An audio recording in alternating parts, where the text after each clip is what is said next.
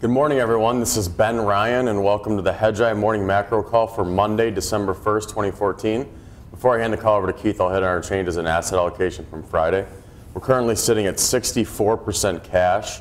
We decreased our fixed income exposure to 30% from 31%.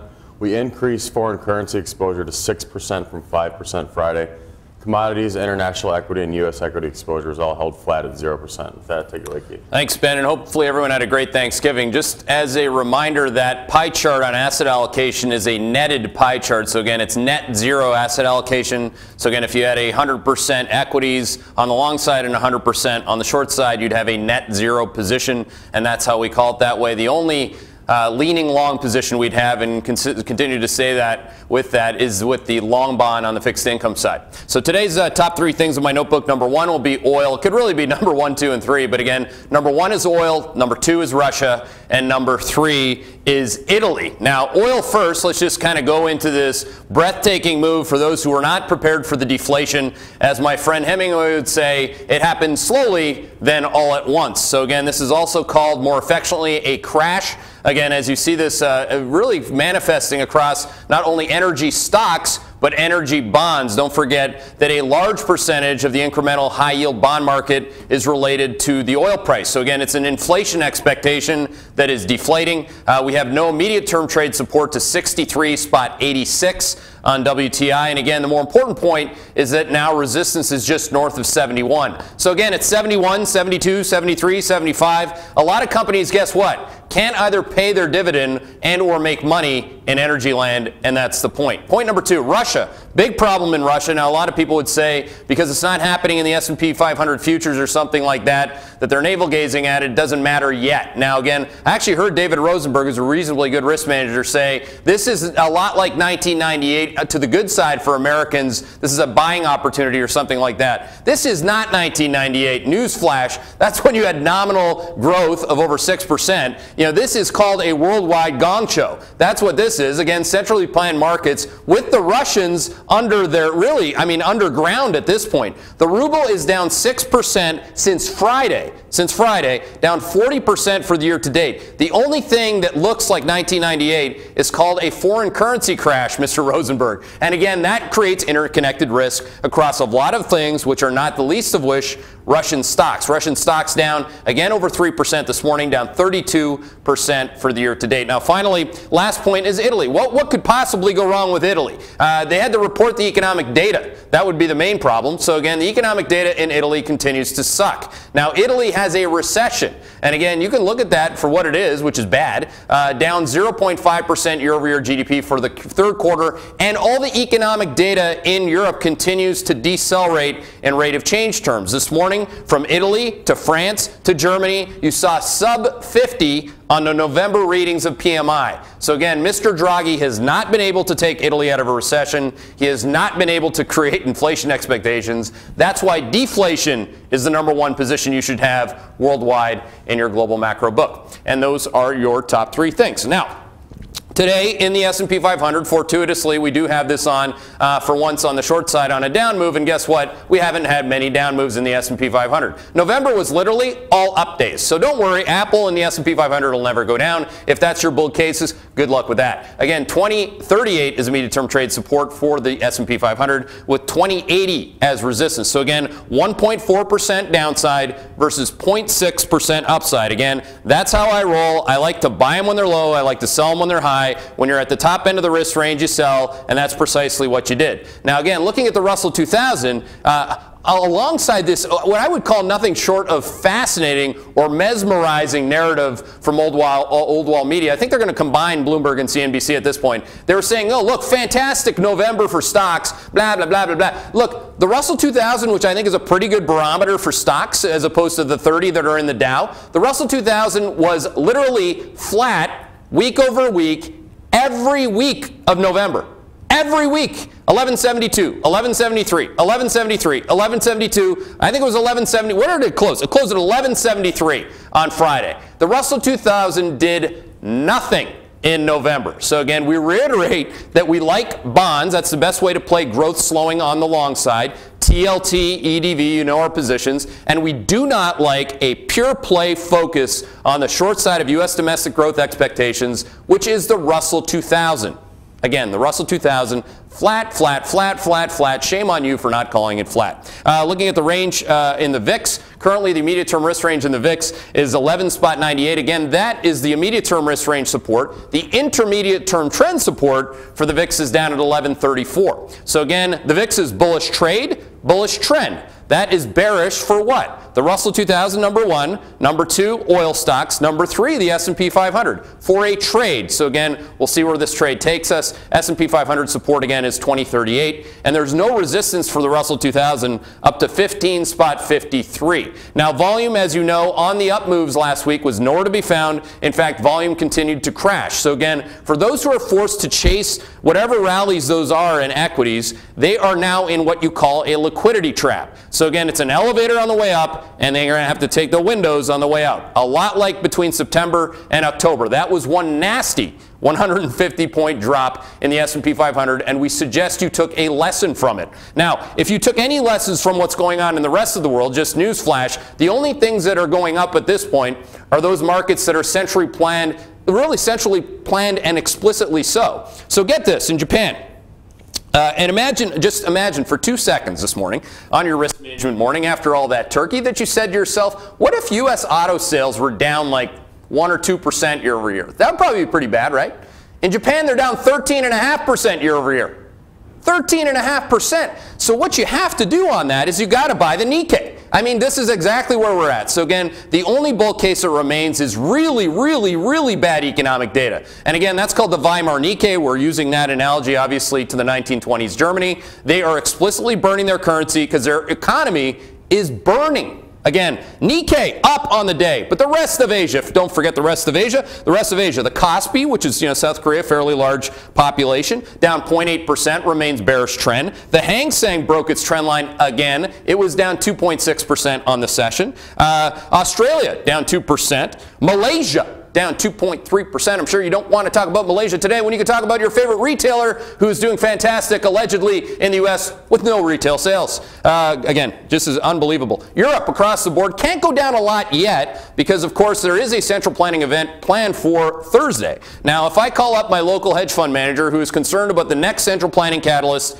it is Thursday. So again, on Thursday, Draghi, who is no longer walking on water, is going to create a new level of water and walk on that. So again, admittedly, it's getting difficult to follow because, again, you can't find it in economic recovery terms. You can only find it in people covering their shorts in European equities. So again, look at European equities for what they are. Russia continues to crash. Portugal down 2%. Italy down 1.5%. Again, the weakest countries are falling first. And then at some point, the DAX is going to start to go down faster again like it did in October. We currently still like France on the short side, and you know why? We do not like socialism, and we do not think that the French economy is going to recover due to an Italian saying he can walk on the water. Again, looking at commodities across the board, Friday, in case you missed it, smack down, boom! Like it's like, Jeremy Pink said to me, we're getting a lot of questions.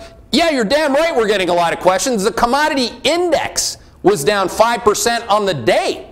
I mean, on the day. This is a 19 complex commodity calculation that people go through. That is ugly deflation. You can see deflation in break-evens. You can see deflation in tips. You can see deflation in CRB index. The only deflation I can't see this morning is in this belly of mine that completely got inflated this weekend. And the reality is that this is called deflation. So again, if you can't see it yet, you're never going to see it. And again, this is the big risk to inflation expectations, which include, by the way, most asset classes worldwide. Looking at Dr. Copper, just got pulverized last week, so you'd think that the deflation in copper, it was down 6% on the week, down another percent this morning though. Down 6 and then down another percent. That's called a very, very bad situation if you're long copper. So again, you don't want to be long copper. You don't want to be long a company that mines copper. You don't want to be long a company that sells equipment to the damn guy who's mining the copper. Caterpillar. Caterpillar also sells equipment to E&P companies, by the way, which we're writing a note about again this morning. That is not a good thing to be writing at least capital order flow towards. Again, when they're canceling orders. CapEx getting canceled. Again, that's one of the main reasons why investment in U.S. GDP growth continues to surprise people to the downside. Those that thought we were going to get real wage growth in a CapEx cycle, nada. 10-year bond yield, again, in other news this morning, the 10-year bond yield continues to get you paid on the long side of the TLT. Again, the TLT, what is this damn TLT? This TLT is up 20% for the year to date. Like, versus the Russell, which is literally doesn't do anything every week at this point. Like, why is it so hard for you to just get up in the morning and accept the fact that the world has slowed and that you're getting paid? I mean, I think that it's fantastic. I have never, ever, I mean, in my career at least, I had never really got this until now. So I'm quite happy about this. 2.15% on the 10-year bond yield. Now, you can get me anyone and their brother or their dog's brother, economist's son's daughter, and you can tell them to tell me that falling bond yields is a pro-growth signal. Again, Dr. Rosenberg, this is not a pro-growth signal. This is not 1998. This is called growth slowing. That's why you would be long bonds, treasury bonds. Dan Alpert gets it. I get it. You got it. And that's what we're going to stick with this morning in both TLT and EDV terms, which are the two things that we currently have on in investing ideas. Finally, in currencies, don't forget that the interconnected risk or the correlation risk or both of the yen trade is massive right now. So again, you have the yen up this morning, 20 basis points. Now, if it were to go up again tomorrow, you might actually have the Nikkei have to respond to that. Don't forget that their economic data is horrendous. Now, away from that economic data, China's PMI slowed. Japan's auto sales, already talked about that. Germany's PMI slowed. Actually, I mentioned all these things. Why would I go over these things again? That would sound like I'm being redundant. Private equity, M&A bank, capital markets. The Swiss gold referendum, which a lot of people are kind of looking at this catalyst. I think it's the same crowd that's long Bitcoin still. But the reality is that the referendum was 77% of people said they didn't want to save their gold. Guess what?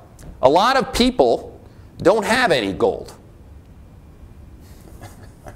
All right, Keith, thanks. We got a good list of questions here. What specifically are you looking at this week on the macro calendar? Well, this week's interesting because you have, in the U.S., you have the ISM manufacturing number for November. Expectations for that, don't forget, are very high because you had a 59 on the last print. Then you get the services component, which is more interesting to me this morning because the services side of the economy is what makes the economy tick. And that, you know, again, alongside Bloomberg this morning, which is a rarity for Bloomberg. As you know, into the midterms, there are very, very positive headlines, suspiciously positive headlines from the Bloomberg.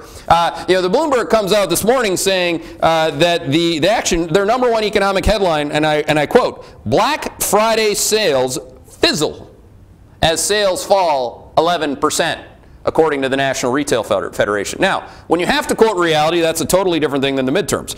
But what I want to see is the flow through to what that actually meant in the services side of the U.S. economic numbers. As most of you know, the jobless claims numbers have been surprising the wrong way for the last 3 weeks. So again, if you start to get the headline data falling, much like consumer spending has, and retail sales, don't forget, have been missing, and they did miss again this weekend, then I think that that's where the ball starts to roll to the negative side in what was probably the best performing sector last week, consumer discretionary. A lot of people have the same thesis again on oil prices. Oil prices down is the new bull case. Don't forget that oil prices at 107 weren't the bear case, but again, I'm just trying to keep track of it all.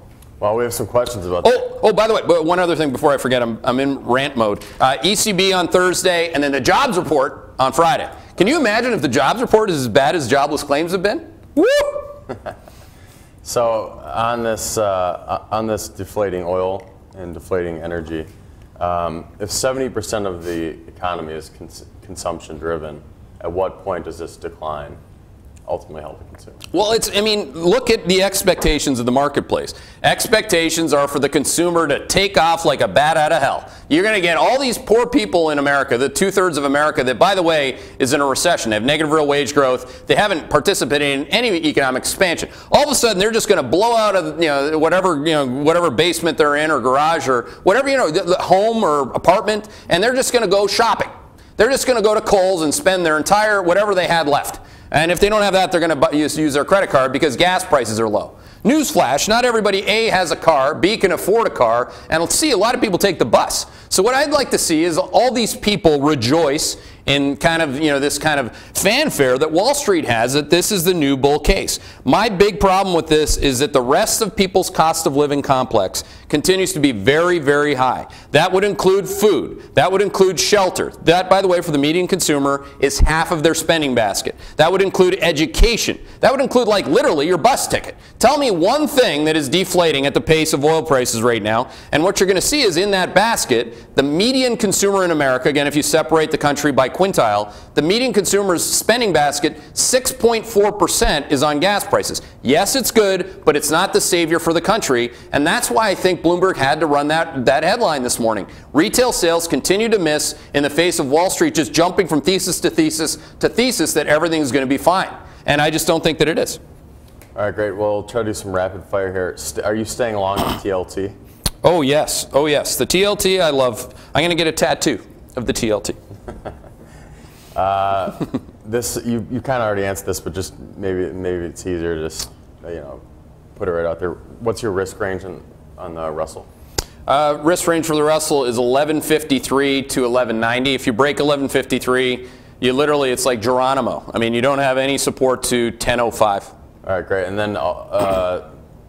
then moving to oil here, how low can oil go? I mean, we're almost right down to your trend line of resistance. What if it breaks through that? Well, like this morning's interesting because now the whole news flow, again, these financial media outlets, they're all paid to drive something. So now it's like, who can come out with the lowest level of an oil price thing? So in other words, let's find all the people that didn't tell you it was going to go from 100 to 65, and they're all going to be quite sure that you're going to go from 65 to 40.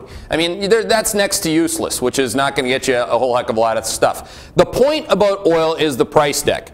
It's how many companies can their debt, pay their dividend, make money, not cut capex with this level of oil, even within the risk range. So our current risk range for oil is 63.86 to 71.12. What that means is that's the probable range. And again, every 90 minutes, I redo this range. And what you'll note is that the top end of the range is going lower and the lower end of the range for oil is going lower. That's called lower highs and lower lows. So people who look at charts, you would understand that. If you don't look at charts, hopefully you still understand that. It's a real simple expectations thing. So again, that's the point about the price deck. Most companies can't, never mind companies, countries can't make money with oil anywhere sub 95, don't forget. So again, this is a disaster. This is going to have huge ramifications and interconnected problems across the world. You don't have to have some newsy headline of $30 to $40 oil. What you needed was in September for somebody to tell you that oil could go down fast, which it already did, and now we're just confirming the point that the market was warning on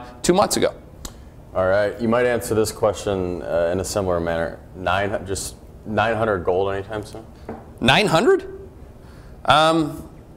Gold does not look healthy. I mean, if you look at gold for what it, the problem with gold, and we've said this over and over again, and we liked it earlier in the year. Actually, we liked it at the beginning of the year. It had a big run, and then obviously the dollar started to run, and we got out of gold and started saying, look, we're not going to just ride this horse for no other reason other than liking gold. We're not these people. Again, we're very, very much mixed on the metal. We'll do whatever those signals are telling us to do on the metal. But the prime signal that I look for in gold is falling rates and falling dollar. That's when you buy gold. When the dollar is rising or ripping people a new one to the upside, you don't want to be buying a ton of gold because, again, you're going to get chances to buy it lower. So, again, I don't have 900 in my current risk range for gold. I actually have 1157 to 1192. But the bigger problem in gold is that the trend line of resistance for gold is 1223. So, put another way, if you can't get above 1223, I don't like gold. All right. On Europe, what about Europe from here? Is it time to buy low? No. I mean, I just cannot. I can't. I mean, maybe that's clearly one of my problems. One of my non-problems is that I can't. I can also short Europe. We've shorted, I think, France 14 times this year and made money 14 times in a row. I mean, but I cannot, and again, it's my problem, not yours. I cannot run out and put my own money into buying a market with these kinds of economic and structural fundamentals. I can't. I just can't go to my wife one day and say, hey, look, we're long a ton of Portugal and Greece, and I got really long France because this guy Draghi was going to come out one day and tell me all that work that I ever did my entire life doesn't matter anymore because he's going to save us. I mean, for the life of me, I just can't do it. So call me crazy, call me Keith, call me something else. That's the way that I look at Europe. I'm not buying Europe. I think other people would be crazy to take the other side of that. All right, great. And then on the commodity deflation, I mean, how does the pyramid collapse with falling oil prices for energy companies? Well, it's really simple. I mean, it started with, again, the fall in oil prices really started with the rise of Japan's panic. So again, most people don't really agree with that, and that's fine. But that's exactly what the market's correlation trade did. So again, the yen went down. The Japanese said, we got to burn this sucker one more time because we're going to get fired. Abe was going to and probably will get fired. Again, 9 out of the last 10 years, you've had a new quote-unquote prime minister in France because they continued to fail. Or in Japan, France and Japan, same thing. But the point is that the yen started to go down in a ball of flames. The dollar went up. Oil started to correlate to the downside. The current correlation risk between the US dollar and the oil price is like 0.93. So in other words, it's an inverse correlation. So if you get the dollar right to the upside, you're going to be getting oil right to the downside. So again, follow how the pile comes crashing down. Think chaos theory, complexity theory terms, where you have a pile of sand, and again, you keep dropping piles or incremental data points on top of that pile. And again, yen down equals dollar up equals oil down equals energy stocks down equals energy bonds down equals energy stocks and bonds with a lot of leverage. Let's say 5 times debt to said EBITDA, which is called Lin Energy, an MLP, upstream MLP company. Now you're really in trouble because the company is completely levered to everything that we just had in the pile. So again, that's how the whole thing breaks down. And again, what it really is it's an illustration of inflation expectations breaking down from a pile of sand perspective. So again, people expect the leading indicator for dividend growth for an MLP company, which is oil prices in this case, to go up. As soon as they start to expect that to go down, then they expect the future cash flows to go down. Then they expect the dividend that they were going to get paid to go down. Then they expect the stock to go down. It's really simple when you boil it down to what's actually happened. And again, it's inflation versus deflation. You as an investor need to figure out which one you think we're going to have next. All right, great. Good stuff, Keith. Thanks for tuning in, everyone. Busy week this week, and good luck out there. We'll see you back here tomorrow, same time.